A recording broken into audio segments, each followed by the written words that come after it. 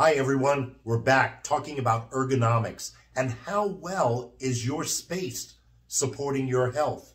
We're talking with Dr. Dr Ozello from Championship Chiropractic. He's an expert on rehab. So today we're talking about ergonomics with your cell phone. And everyone knows either you're looking down or you got that thing pressed against your head. There's got to be a better way to keep yourself healthy while you're using your cell phone. Dr. Ozello, tell us a little bit about ergonomics and our cell phones. Oh, most definitely. Many times people are in a very poor position when they're not only using their cell phone, but when they're using any type of electronics. You think about people reading their Kindle, okay? Oftentimes they're in a terrible position.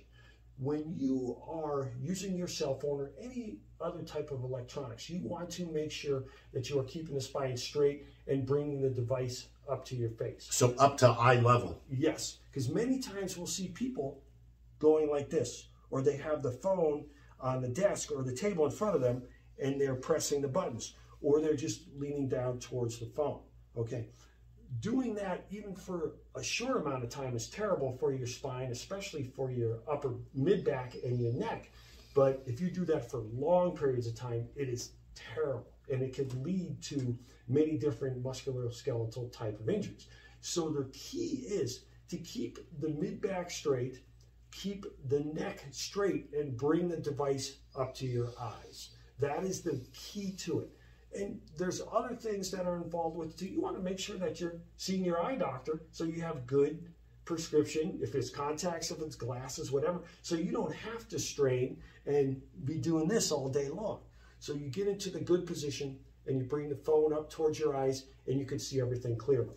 That makes so much sense. Man, you know what? We all using our cell phones all day. That's great advice. Thanks, Dr. Ozello. You're welcome, James. Thank you. Thank you, everybody. Thank you, everybody, for watching today's video on spine health. If you have questions, feedback, or suggestions, you can leave them in the comment section below. Please feel free to like this video, and please subscribe to my YouTube page, Dr. Donald A. Ozello, DC. You can also visit my website, championshipchiropractic.com, where you can see my blog, which contains articles on sports medicine, chiropractic, health, fitness, and nutrition. Thanks again for watching today's video.